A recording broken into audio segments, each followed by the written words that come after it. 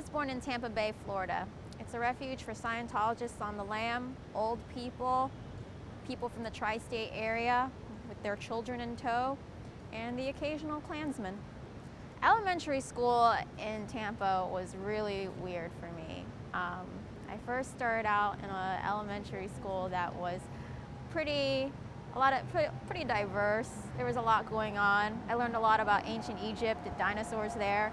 And then I transferred to another elementary school that was in a more rural part of town, where I ended up being basically the only yellow kid around.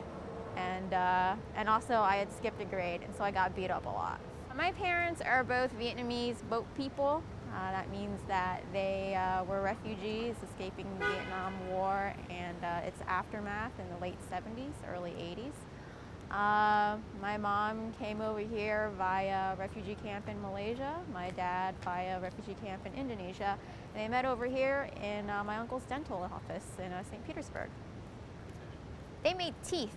My parents ran a dental lab. My mom was a doctor in Vietnam, and she had passed her boards in the States, but had decided that she was going to help my dad with his business.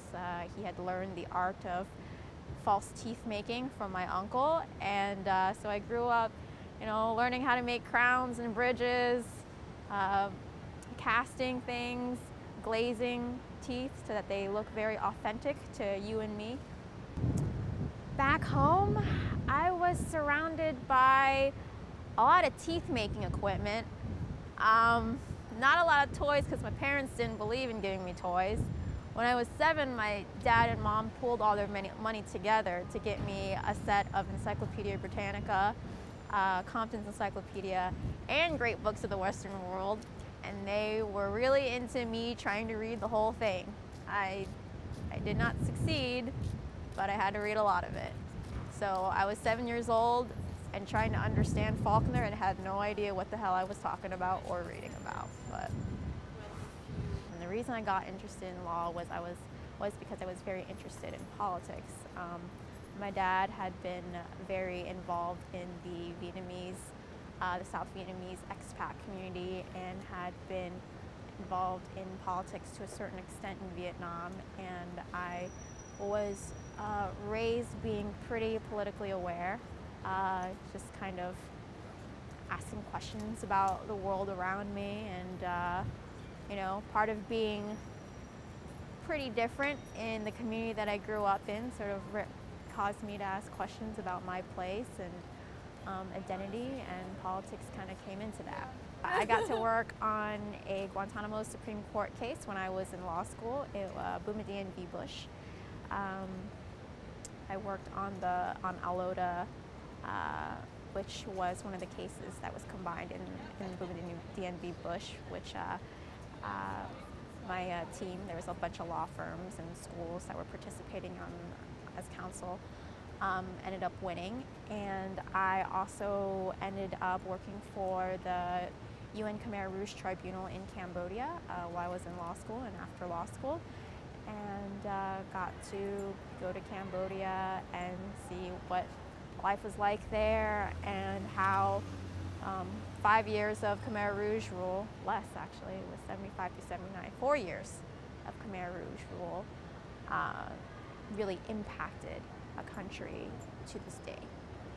So I helped started this organization that provides an online platform for entrepreneurs in developing countries, our first country being Cambodia, that are receiving microloans.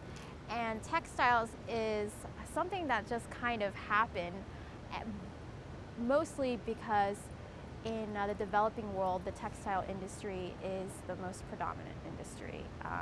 And for example, in Cambodia itself, the most important actual industry, besides extraction of natural resources, is actually textiles.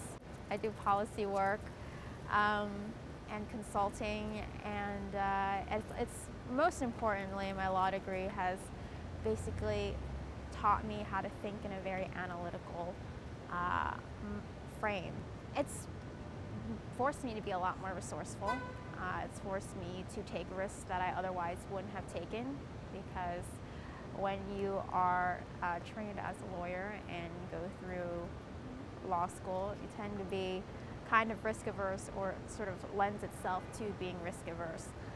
So I would say that it's definitely made me be more conscious of whatever opportunities are out there and to just sort of seize them.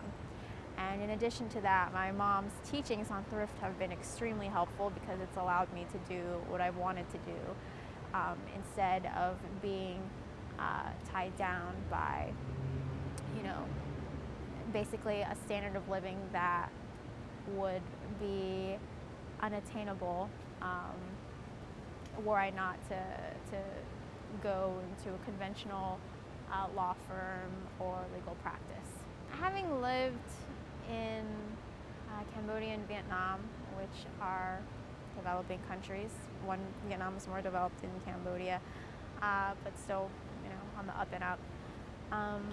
I've seen a lot of work done by aid organizations that, in order to provide poverty reduction, where, you know, they'll come in and provide just provide aid, but not necessarily the tools and the resources in order to make it sustainable.